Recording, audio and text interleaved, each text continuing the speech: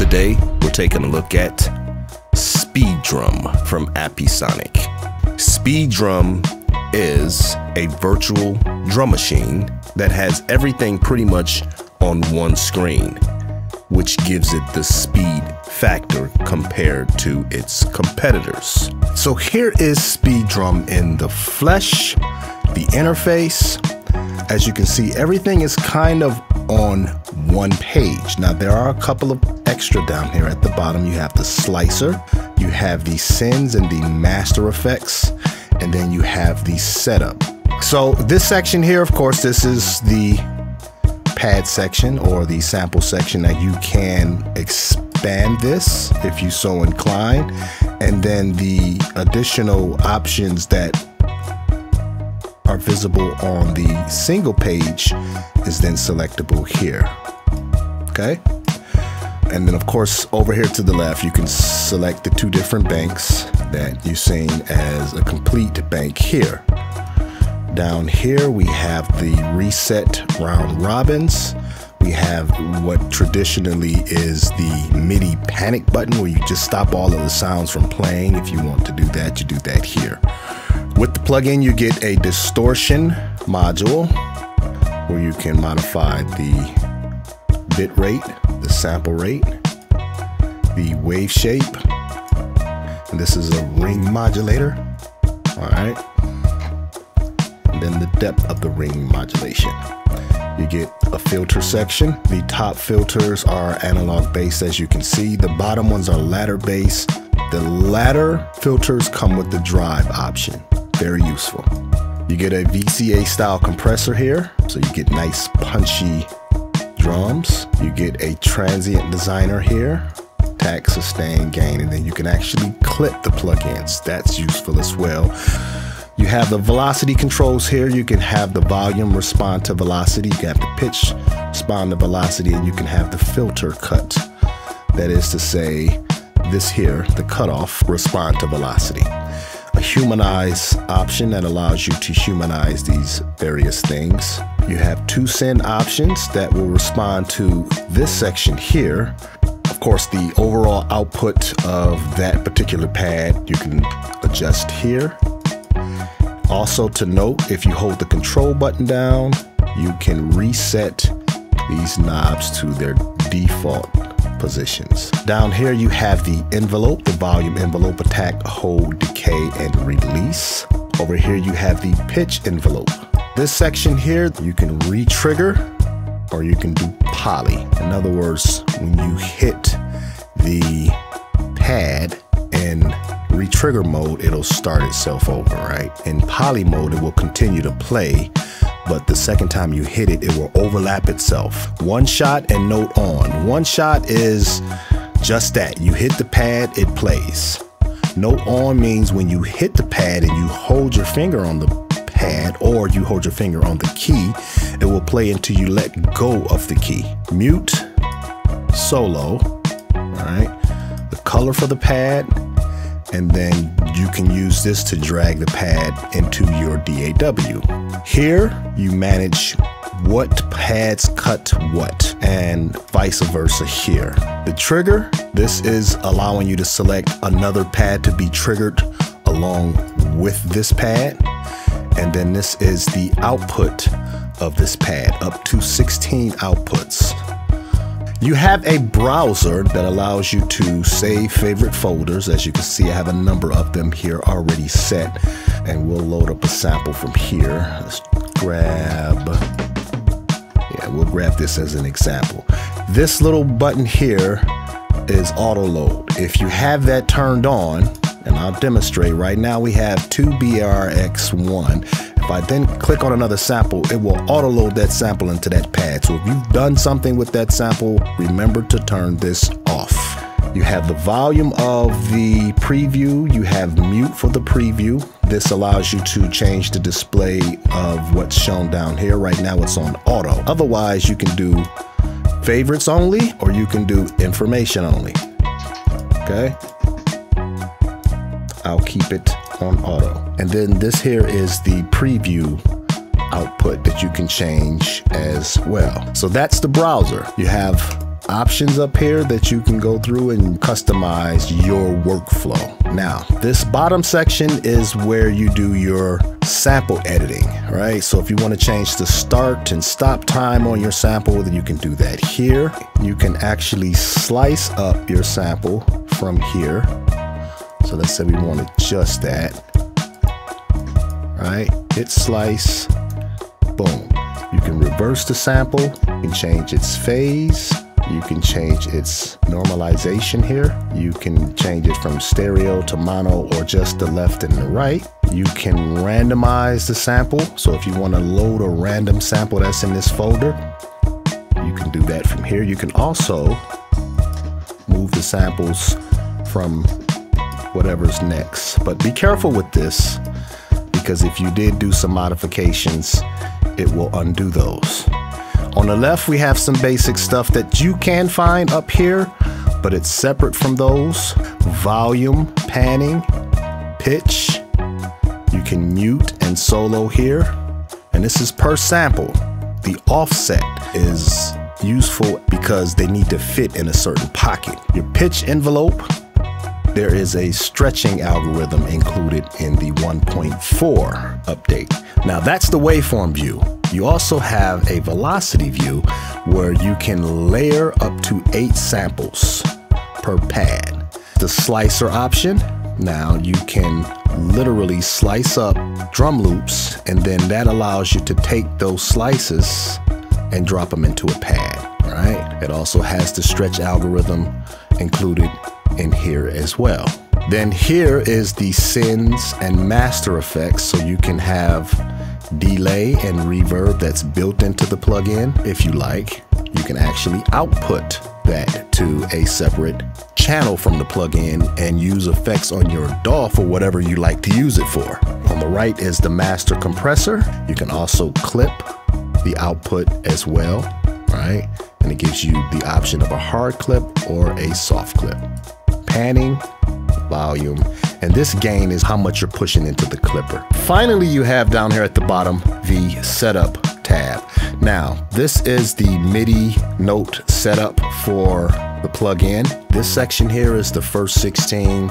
This is the next 16 for a total of 32. And the way that you assign your MIDI note to the pad, you have 2 options. You can right click it and type in the MIDI note number, or you can left click it and then hit whatever key you want it to respond to. Once you have a map set, you can save that map under here. As you can see, I have a number of ones in here. On the right, we have the MIDI continuous controller map.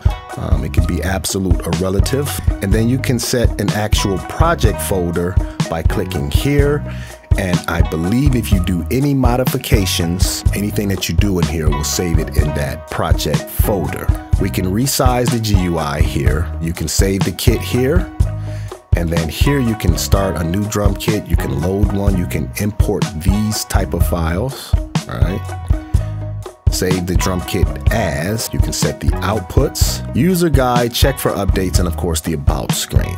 This is your global volume. As you can see at the top, it says global volume. All right. Once again, hold Control down and click any knob or button to reset it to its default. And that, folks, is the interface for the plugin. So let's actually dig into using SPEEDRUM.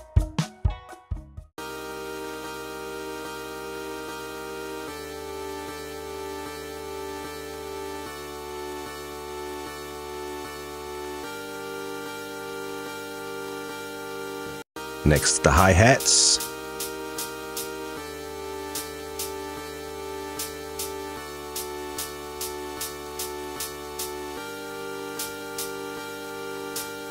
All right, I'm gonna swap the snares out. All right, so let's get some drums in here.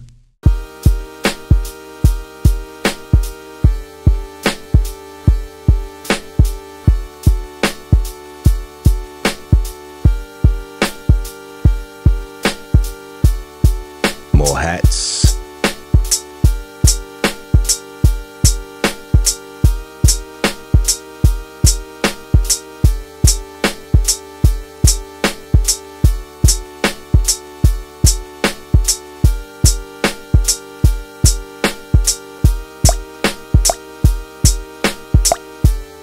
Alright, so we're gonna convert this drip sound to a background sound effect.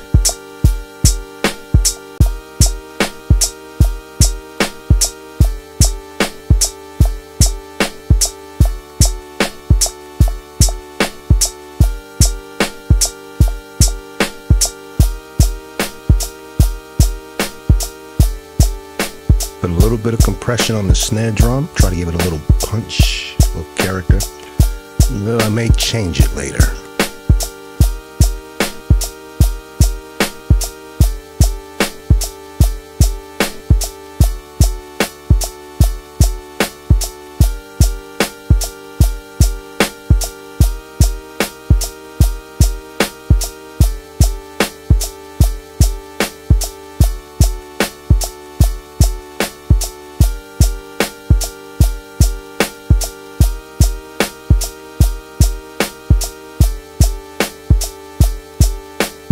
A little bit of reverb.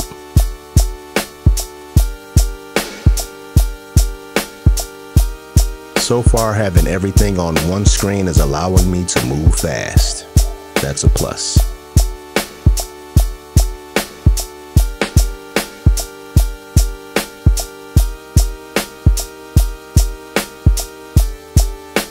All right, so we're gonna add some delay to the drip sound, so it becomes like a bed in the track. And this is one of the pluses of having effects inside of a instrument plug-in. You don't have to go chasing after that extra stuff.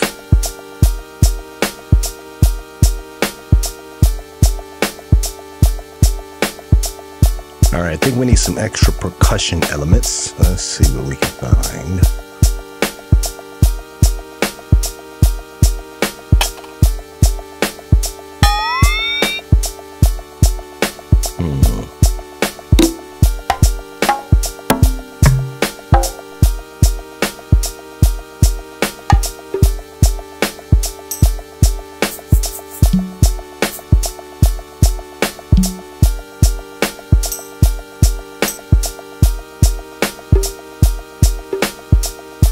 Cool.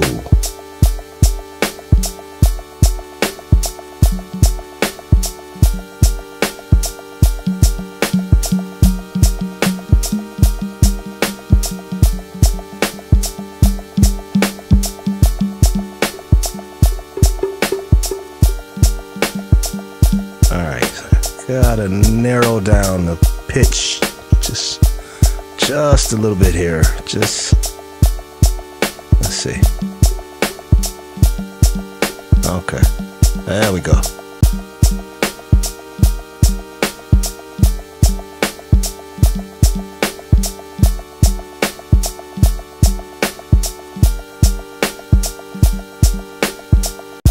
I'm going to filter these chord loops.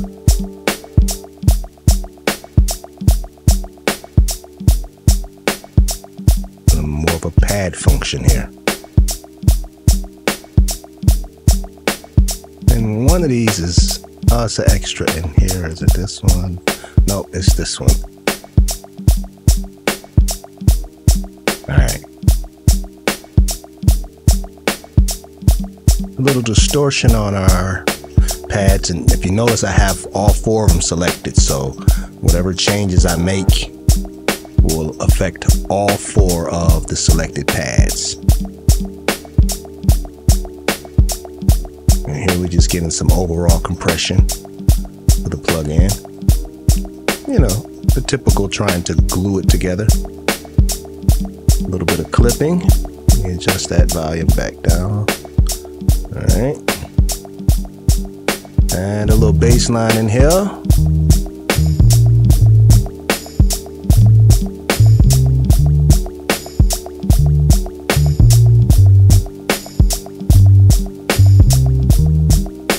All right, let's see about these percussion samples I chose.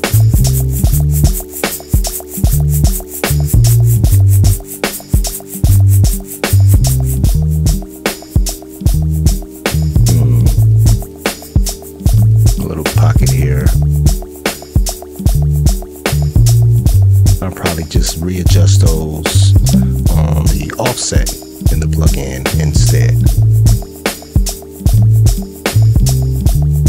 some extra tambourines, perhaps. Alright. Maybe a little ride cymbal. Let's see.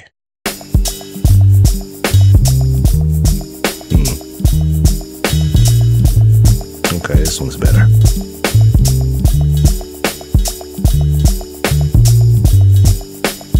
Alright, let's put that down.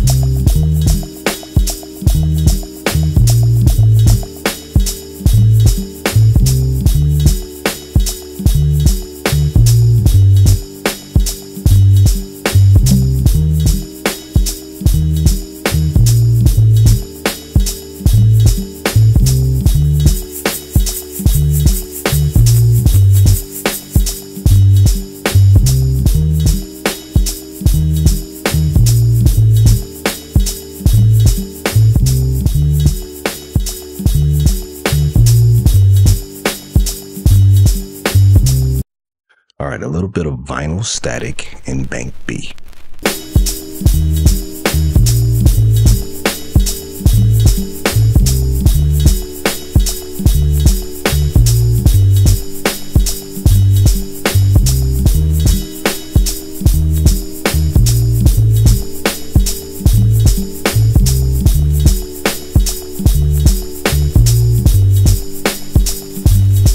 All right, now I'm adding this in as an extra sound effect.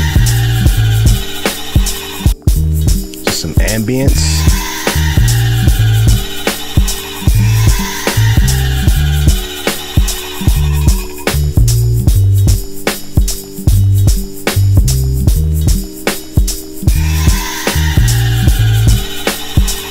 And I'm going to actually stretch it using the stretch algorithm.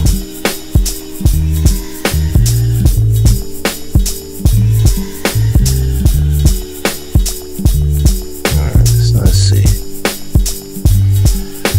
So I don't want to stretch it by time, I want to stretch it by pitch, because I want to keep the rhythm that's built into the sample.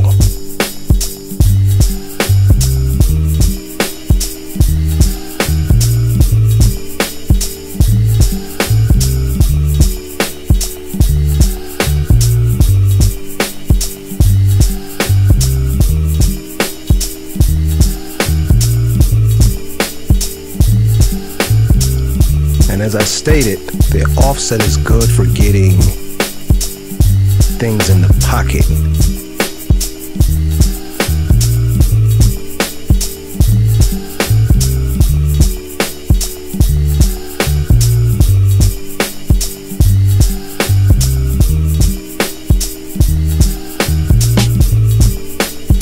All right, so now we're choosing to trigger the sample that's on pad 3 with pad 2. And actually, I'm going to swap out what's on pad 3.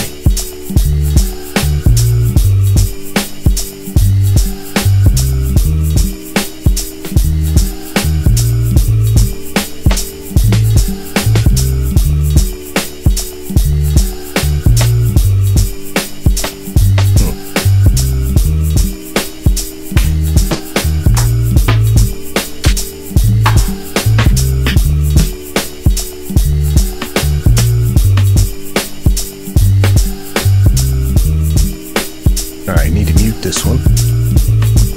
Now you're just hitting pad 3. And I'm going to do an auto roll for this.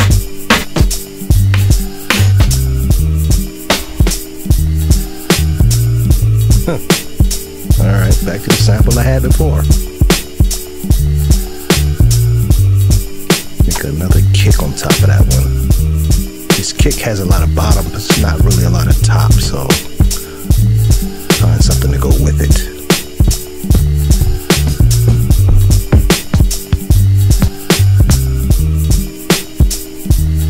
And so once again, we're choosing to trigger another pad from a pad, this time pad 7, to be played with a kick, which is on 1. And to be perfectly honest, I don't want it loud, but I want to be able to put a tip on the kick drums. So that's the goal.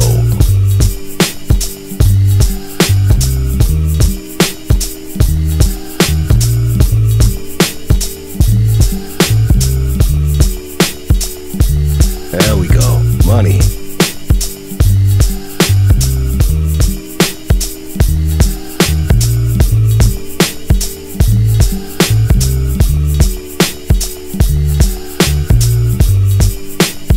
Alright, let me cut this bass line.